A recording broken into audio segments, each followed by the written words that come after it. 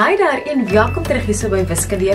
In hierdie les gaan ons kyk na die distributiewe eienskap van getalle. So jy gaan dit benodig wanneer jy vermenigvuldiging doen. So dis een van die metodes en ek gaan dit vir jou op 'n baie fun manier verduidelik. Nou, ek het hierdie les 'n bietjie vroeër opgeneem, die tyd ek nog hare gehad het. So vir die res van die video gaan ek nou 'n bietjie anders lyk, maar ek hoop julle kan my vergewe vir dit. Maar vir die inleiding gaan ek nou vir julle soos dit lyk.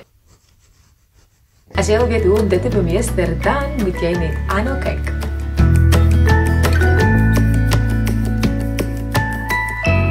Nou voordat ons begin, kom ons kyk eens wat beteken die woordjie distributief. Nou volgens die hartwoordeboekie, so by my, jy kan sien, hy is nou al oud en deur gelees. So volgens die hartwoordeboek beteken die woordjie distributief uitdeling of verspreiding. So, hoe ons dit gaan gebruik in die distributiewe eienskap van getalle is, ek gaan vir myself sê, in my hakkie is daar terms, alright? En hierdie getalletjie buite die hakkie gaan ek uitdeel of versprei vir elke term binne in die hakkie. So kom ek kyk gou na 'n voorbeeld met 'n prentjie. Okay, so ek het nou hierso 'n wolkie buitekant my hakkie en in my hakkie gaan my terms dan nou wees al die opsies wat ek kan toepas op daai wolkie. So byvoorbeeld, ek kan donderstorms of reën. So in my hakkie het ek twee opsies. Nou, die belangrike punt hiervan is jy kan net een opsie kies op 'n tyd. So jy gaan die wolkie vat en sê, okay, die wolkie vermenigvuldig met die donderstorms, is daar nou 'n wolkie met donderstorms. Of die wolkie vermenigvuldig met reendruppels is 'n wolkie met reendruppels. Nou baie belangrik, jy kan nou nie 'n wolkie hê met donderstorms en reendruppels nie, okay? So jy kan net een opsie kies op 'n tyd. Kom ons kyk gou na nog voorbeelde van prentjies voordat ons dan nou kom by die getalle. Okay, so hierso het ek nou 'n cupcake en dan het ek in die hakkie nou my verskillende toppings wat ek nou op die cupcake gaan sit. Onthou, jy kan net een topping op 'n slag opsit, okay? Right, so ek het 'n cherry of ek het sprinkles. So as ek nou hierdie cupcake vat en ek sit 'n cherry op, dan lyk dit so. En as ek die cupcake vat en ek sit sprinkles op, dan lyk dit so. Okay? Natuurlijk kan jy ook meer opsies kies. Onthou net, as jy sê plus, dan moet jou som ook sê plus, okay? En die volgende voorbeeld het ek 'n huis. So, met die huis is hier so, daar's vensters, daar's 'n deur, en dan is daar 'n koorsteen, okay? Jy kan soveel opsies soos wat jy wil, maar as jy 3 opsies het in jou hakkie, dan moet jy ook 3 hê in jou antwoord, okay? So nou, die huisie met die vensters, die huisie met die deur, die huisie met die koorsteen. Kyk mooi, jy kan nie vensters en 'n deur hê nie. Okay? So net een opsie op 'n slag. Okay, en even jy moet kreatief word en jou eie metodes probeer. Die kinders was so kreatief redig, waar hulle karretjies geteken en die karretjie het wiele op en dan die vensters, dan die ligte. Hulle het klere items gehad soos 'n baadjie of 'n jean of whatever in die hakkie in en dan 'n mannetjie wat buite staan. Jy kan omtrent kreatief raak. Okay, so dis die eerste oefening. Jy moet buite die boks dink, doen daai oefening, kom op met ietsie, okay? Dis oefening nommer 1. Dan die tweede enetjie gaan ons nou doen met nommers. Hoe gaan ek dit toepas as ek nog getalle het? Okay, my eerste sommetjie is 5 maal met 12. Right, so 12 bestaan uit 2 nommers, okay? En as ek hom opbreek, dan gaan hy wees 'n 10 plus 2. So ek gaan in my hakkie inskryf 10 plus 2. So ek het 5 vermenigvuldig met 12, wat nog geskryf word as 10 plus 2. Okay. Nou gaan ek sê 5 vermenigvuldig met 10 en 5 vermenigvuldig met 2. So ek skryf hom so uit, 5 vermenigvuldig met 10 plus 5 vermenigvuldig met 2. Nou skryf ek my antwoorde, 5 maal 10 is 50 en 5 maal 2 is 10. Dan plus ek die 2 saam en my finale antwoord is dan 60. Kom ons kyk gou na nog 'n voorbeeld.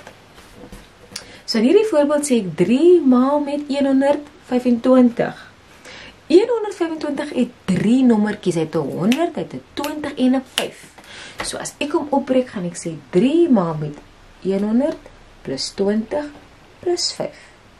Dan sê ek 3 maal 100 'n hakkie plus 3 maal 20 in hakie, plus 3 maal met 5 in hakie, plus, en dan doen ek die antwoorde in die volgende ry. So ek het 360 en 15. En as ek hulle saam plus, is my finale antwoord 375. Maklik, nie? Baie, baie maklik. So ons gaan nou nog 'n voorbeeld doen. Ons noem hierdie enetjie die hashtag method. Alright, so in hierdie voorbeeld gaan ek nou kyk na vermenigvuldiging van 2 syfergetalle, okay? So jy sal sien die 25 vermenigvuldig met 12, jy sal sien 25 het 2 getalle en 12 het ook 2 getalle. Die heel eerste ding wat jy nou wil doen is jy wil hierdie nommertjies elkeen uitbrei. So my 25 gaan word 'n 20 plus 'n 5. Daar is my 25 vermenigvuldig nou met 12, wat is 'n 10 plus 2. Nou in my rooster hierso gaan ek dan hierdie nommertjies wat ek opgebreek het hier inskryf. Right, so dit word dan nou 20 plus 5 en dan word dit 10 plus 2. Okay, maar ek sit nou nie die plus daarin nie, okay. Right, wat jy nou gaan doen is jy gaan nou hierdie 2 nommertjies vermenigvuldig, jy gee vir my die antwoord daar. 10 maal 5, antwoord 20 maal 2, antwoord 2 maal 5, antwoord 3. Nou, wat dit blikke maklik maak is, wat jy doen is, jy maak jou nulle toe, en kyk jy, okay, wat is 1 maal met 2? Enigiets maal met 1, bly dieselfde, so 1 maal 2 is 2. Skryf hom neer. Dan, hoeveel nulle het ek toegemaak? Daar's 1 en daar's 1, 2 nulle, so nou vergroot ek my 2 met 2 nulle. Maklik, nou? Baie maklik. Right, ons gaan nou hierso 10 maal met 5. Nou vir sommige van julle kan julle dit maklik sien, maar ons gaan dit nou doen, soos ek nou hierheen gedoen het, so ek maak hy 0 toe, ek sê 1 maal met 5 is 5, en hoeveel nulle het ek toegemaak? 1, so ek vergroot my 5 met 1 0. 2 maal 20, wat is 2 maal 2? 4, en dan hoeveel nulle het ek toegemaak? 1, so ek vergroot vir 4 met 1 0. Dan 2 maal 5 is 10. Ok, so nou het jy klaar vermenigvuldig. Nou wat jy nou gaan doen is, jy gaan nou hierdie nommertjies in die blok, al die antwoorde wat jy nou ingeskryf het, gaan jy nou plus. So, jy gaan hierdie 2 plus, 200 plus 50 is 250, en 40 plus 10 is 50. Nou jy sal oplet, ek skryf hulle netjies in my kolomme in, wanneer ook al ek my getalle gaan plus. Right, so, ek het my 1e kolom, my 10e kolom en my 100e kolom, en ek gaan nou die 2 antwoorde plus.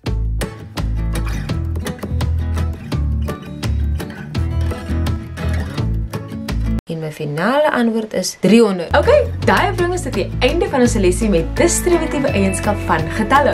Ek hoop jy het hierdie lesie geniet en dat jy dit nou baie makliker vind. Moet nie vergeet om vir my jou aktiwiteit 1 se voorbeelde te stuur nie. Ek sal regtig baie graag wil sien watter prentjies jy geteken het. En as jy dink die video is lekker, moenie vergeet om jou lekker na jou met ander mense te deel nie. Mooi bly en veilig wees.